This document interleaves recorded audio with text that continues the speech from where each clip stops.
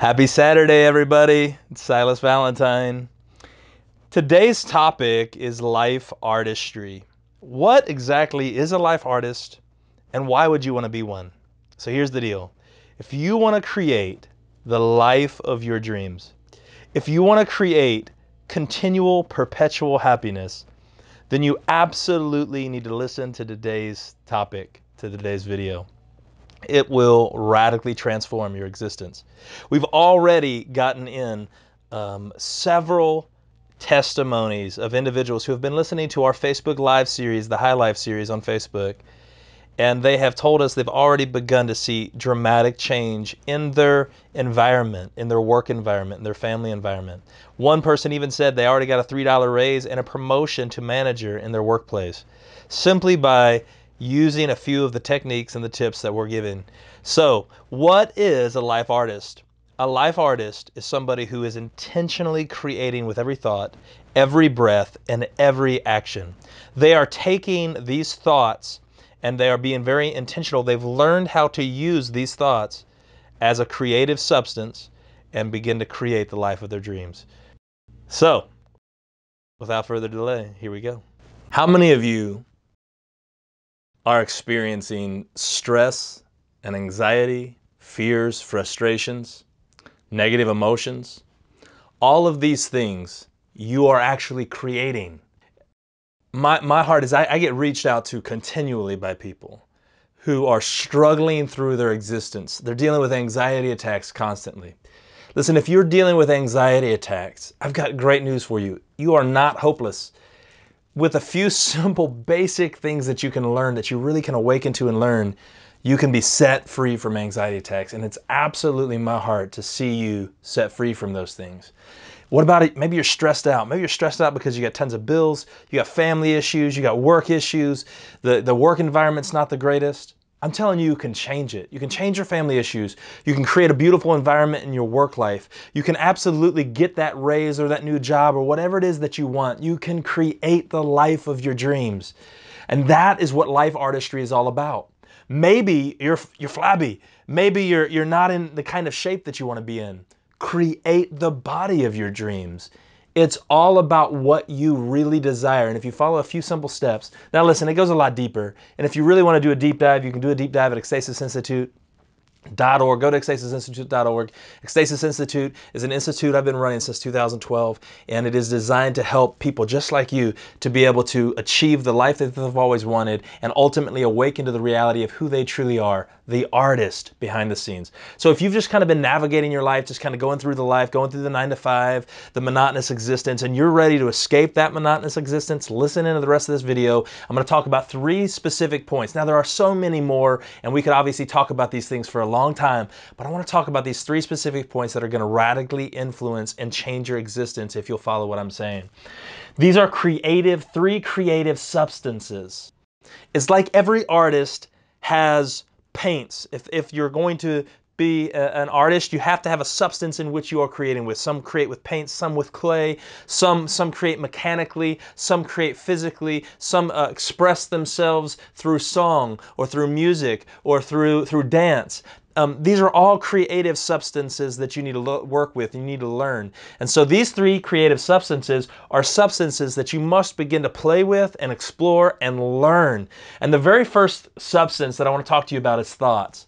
Now here's the deal. Very few individuals that I actually coach with or that come through the school when they first come into Ekstasis Institute, very few of those individuals actually understand what's going on in their thoughts. They've actually created a life of misery, a life of frustration, a life of aggravation, of stress, of anxiety. And they're coming into the school because they want to awaken to who they truly are beyond these things that they've believed about themselves. They want to be free from this handicap, if you will. And so the very first thing is thoughts. How are we managing our thoughts? Are you aware of the thoughts that you're actually having? If you're not aware of the thoughts that you're actually having, then you are randomly throwing paint on your canvas. I want you to picture that the entire universe is an energetic canvas, and thoughts are the very first substance on your palette that you're going to get to create with. So Use thoughts. Learn to use your thoughts and be intentional with your thoughts instead of just allowing random thoughts to distract and ultimately sabotage what you want to create, the life that you want to create. The first thing with thoughts is you need to observe your thoughts. Learn to observe thoughts without judgment. Stop judging every single thought that you have. A lot of thoughts that you have are simply perceptual thoughts that are coming from the outside. You don't need to judge those thoughts. Simply observe them and recognize that those thoughts are not you. That the thoughts that are going through your mind are not who you are, and that you can, instead of allowing a situation to influence your thoughts or another individual to influence your thoughts, you can choose the thoughts correctly. Let me give you an example. Let's say you're in a relationship and that person that you love comes up to you and says, "You're an asshole." Well, if you allow what that person says to influence your thoughts, now you are going to go on having negative thoughts about this individual that called you this name. Now, if you're having negative thoughts about them, here's the problem. You're creating a whole negative vibrational feeling within your own body. So you're carrying, it's not hurting him or her. You're actually carrying this negative vibe because of the thoughts that you have. You can point your finger and blame it on him, but ultimately, him or her, but ultimately the individual that called you this name is not responsible for how you feel.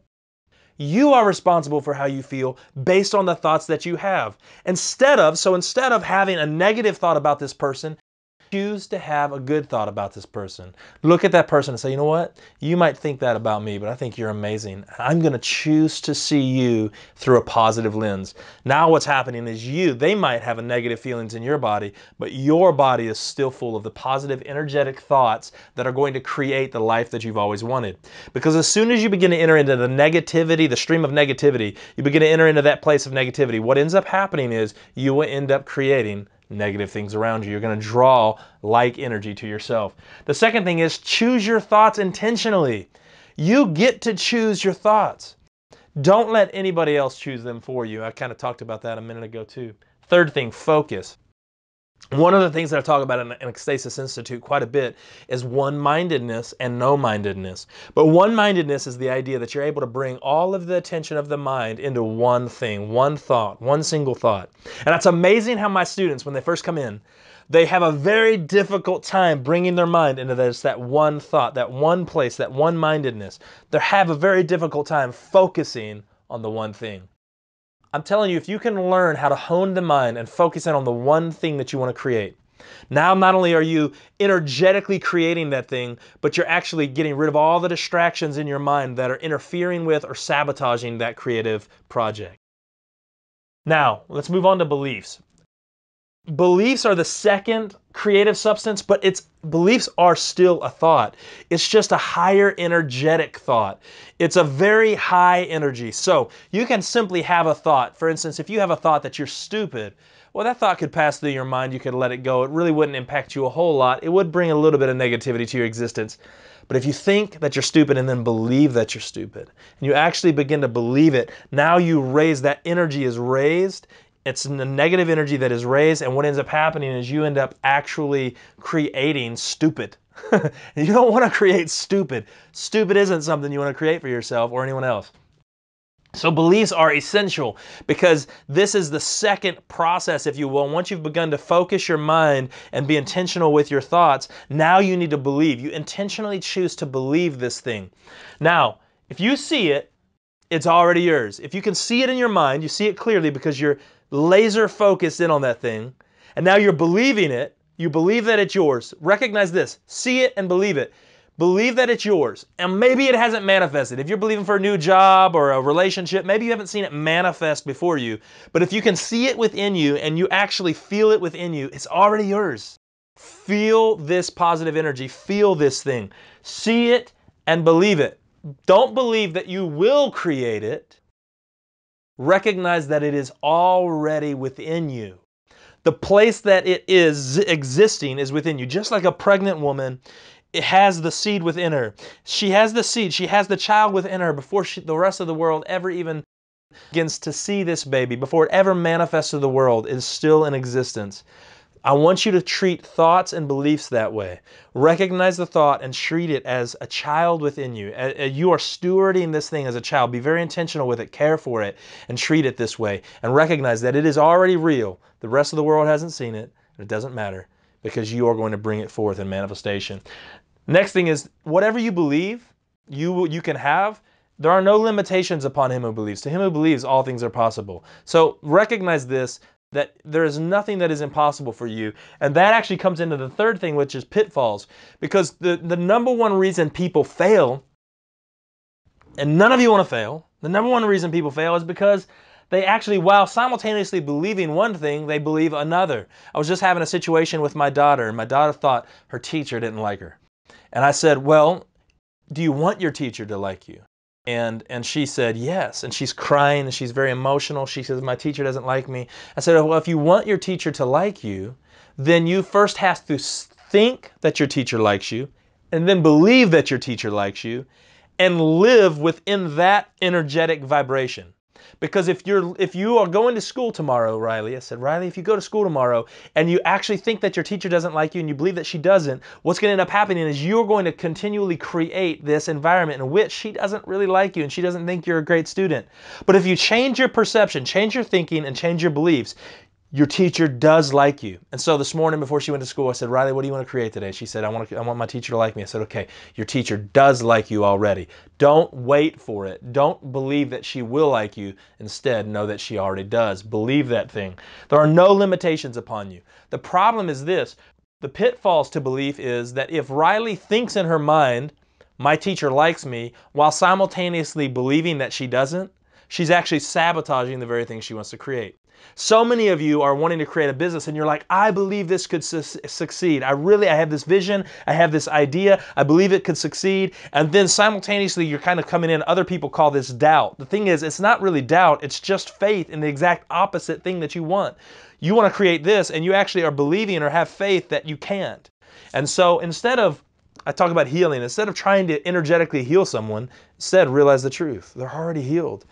Bring forth from within your own health their healing. Bring forth whatever you want to manifest from within yourself. There are no limitations. Don't allow the belief that you have to sabotage what you're creating. Instead, make sure that all of your beliefs are lined up and laser point focused upon the thing that you want to create. The third thing, and this is not less important, but the third creative substance on our palette that we're going to talk about today is desire. Once you see it and once you believe it, once you're thinking, you're able to clearly focus in upon that thing, you need to desire that thing. Recognize, have an excitement about it. Not an excitement like, I'm going to get this thing. I'm so excited that I'm going to get this Christmas present, like your kids are excited about Christmas coming up, right?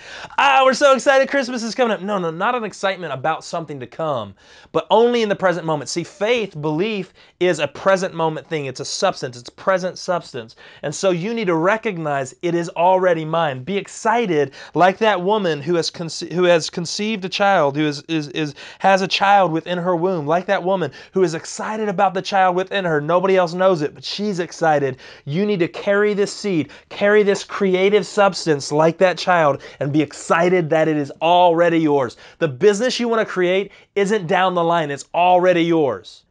And you're going to bring it forth in manifestation. That relationship that you want is already yours, and you're going to bring it into manifestation. And then the last thing under desire is simply enjoy it, man. Enjoy the process. Will there be challenges? Yes. Will you have to explore these things and dive into these things and will you experience some failures along the way? Probably. That's okay. What you need to recognize is that every moment is enjoyment. Just today I was working out and a very intense workout. And there was several moments throughout that intense workout where I couldn't breathe and my muscles were hurting and everything was aching and everything was sore. And I thought to myself, this is so good. This is why I'm doing what I'm doing, to create what I desire here physically.